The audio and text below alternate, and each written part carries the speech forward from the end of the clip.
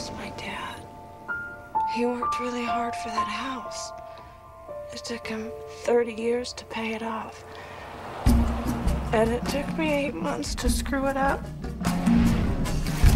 The county has petitioned the court to reclaim this property. Now the house is up for auction tomorrow morning. Auction?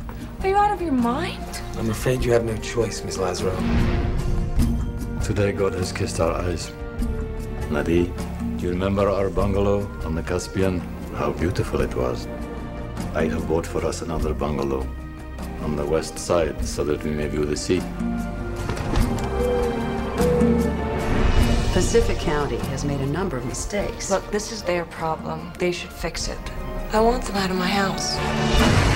Hello? I drive by this way. Figured I'd see how you're holding up. Have you been watching me, Officer Burton? Would you be willing to sell the county back the house?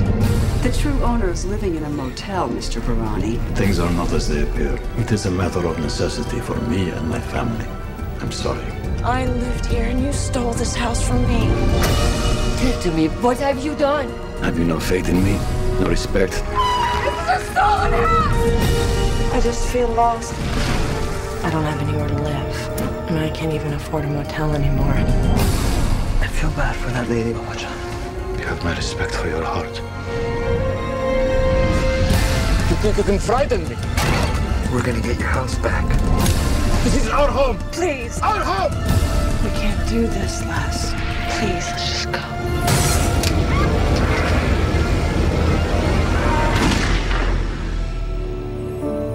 This is your fault, Behrani. You have done this.